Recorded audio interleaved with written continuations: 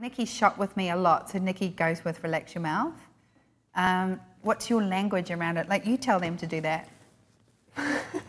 Put me on this. Go on. If you've got 5 women there looking at you, just tell them exactly what I just said, but in your way. Like if you were photographing them. I'm trying to think of what I even do. Don't think about it. I think I probably do it wrong. You can put your camera up if that helps. Like you can hold your camera up. Okay. Girls, now look at me. And I usually start off with chin pan. Yeah, chin forward and down. I'm sorry, but is chin pan not the most ass-kicking thing ever in the whole world? Yes. And still, Totally. after 2 years, people still write, you know, go like this when they see me, or go like this and try and move my head, which I think is hilarious. But I just love that. works. Yeah, we do it at weddings too. Yeah. Okay, so chin's forward and down. Now, relax your mouth. Okay, and then I usually. So you just said relax your mouth. And how do you get them to come up into their smile? What are your words?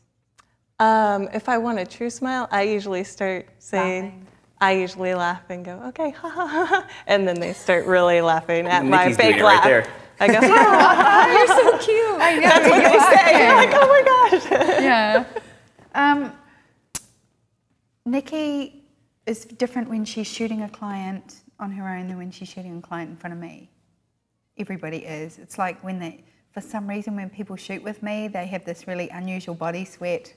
And I was already getting it. I'm like, oh my God. Isn't that weird? Because it's like, no, because when you're holding the room, it's your space, but when I'm watching you, it's very different. Mm-hmm. But I feel like your words are different to me, and she's shot with me. So I think you find your own way of saying it, but it's still remembering I don't do the beautiful, gorgeous, darling. I just do good girl, positive affirmation. But when I do see their beauty, like when Laurie said, when you do touch here and you look at them with love, it's not so much love. When I'm styling a client and I can see that they're just shining and their makeup has come together and I know I'm getting the shots and I'm so happy for them. Mm-hmm. That when I sort of preen them, I kind of thinking to myself, you look so beautiful right now and I'm capturing it. And to me, it's like that energy exchange is like me touching their hair and just going, not I'm nailing this, but I'm nailing this for you. And that's what I feel confident about. Like, I am nailing this for you and you are just giving me everything. And this is just working because it's amazing. That makes me so excited. I see Nikki nodding as well. Love it. Well, she feels the same way, yeah. Right? I'm nailing it for you. I like how you just put that into words.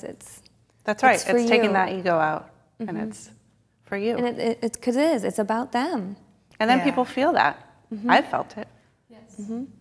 Nodding head. She'll actually not call you the pet name, sweetie and darling, and you know, but she will affirm when she knows that she has a beautiful image of you. She will affirm that and say, "This is just beautiful," and she means it. It's coming from her heart and soul. Nailed it. We nailed it. Yeah, yeah. It's you're working Let's together. get changed. That We've works done for it. weddings too. Totally. And that's something I've been thinking about the whole time, is that 28 days, so much of the stuff that's in there we do for weddings, not just for glamour. Yeah. We do have lots of the same hand issues with weddings as well. The Thunderbird. Yeah, and also the chin. Yeah. And tilts, chin, directing with your hands. And the relaxation and the smiles and the moments. Yeah, and creating moments.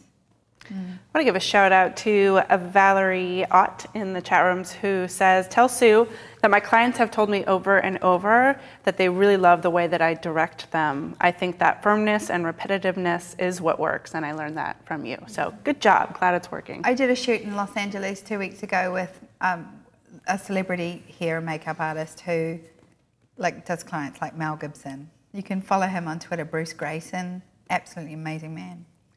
And we were talking the other night, and he was like, you hypnotize people.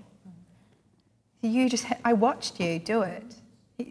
And I was like, you know, it's not hypnotizing, it's controlling, because all people want is for you to take charge